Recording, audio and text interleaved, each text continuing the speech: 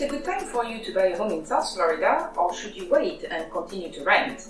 Are we entering a recession with a housing market correction, as the interest rates went up of almost 2 points since last year?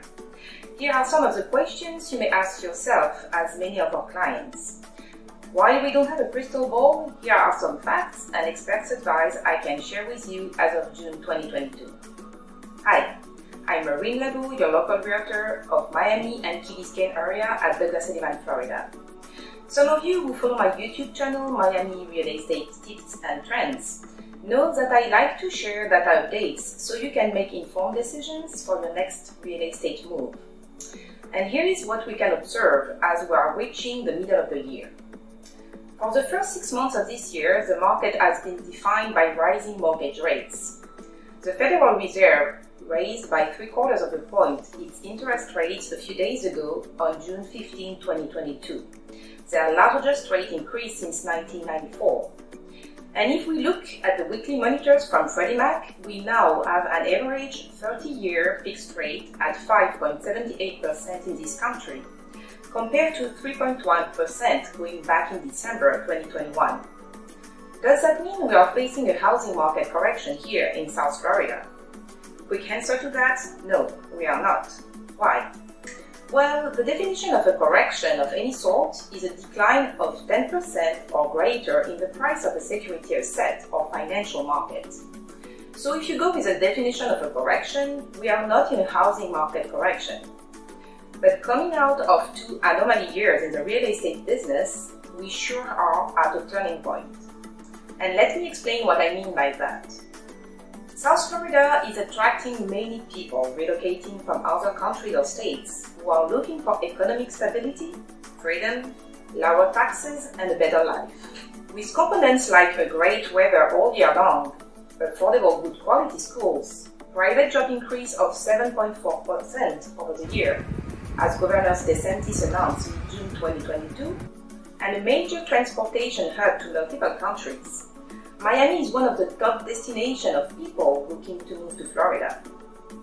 Due to this attractivity, but also to world's deep change reshaping around internet since COVID hit, with people forced and then allowed to work remotely, we are encountering a high demand of housing and lack of inventory.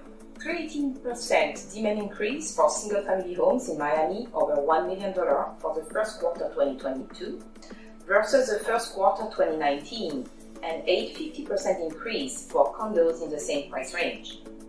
Active listings under $1 million in the 3 county regions formed by Palm Beach, Broward, and Miami-Dade went down of 70% in April 2022 compared to April 21, and 44% for listings above 1 million, as Anna Bozovich from analytics company pointed out in her 2022 report that you can download for free in the description box below.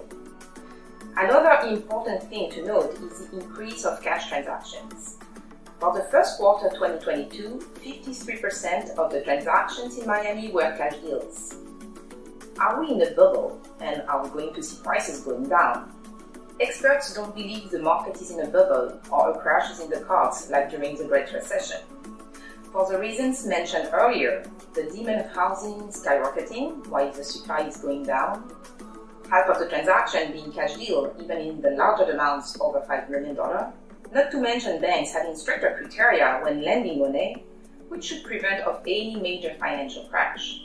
However, with the Fed raising its interest rate recently, and the market expecting again 6 rate increases before the end of the year, as you can see from this graph published by Bloomberg, there will be an impact on the economy.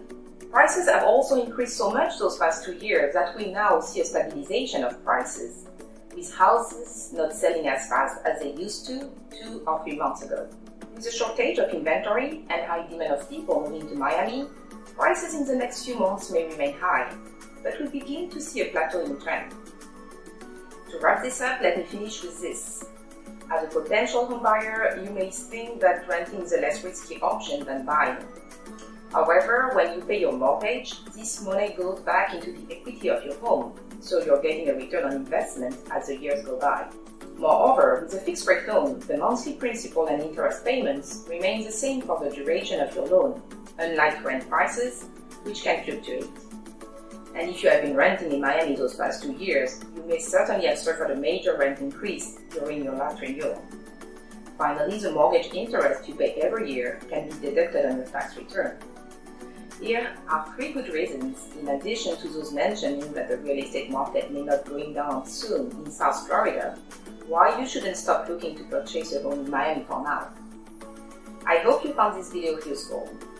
If this is the case, don't hesitate to like it, share it, or add any additional comment. And if you have any specific questions about an area or a home search, feel free to reach out to me. Thanks for watching and stay tuned for the next.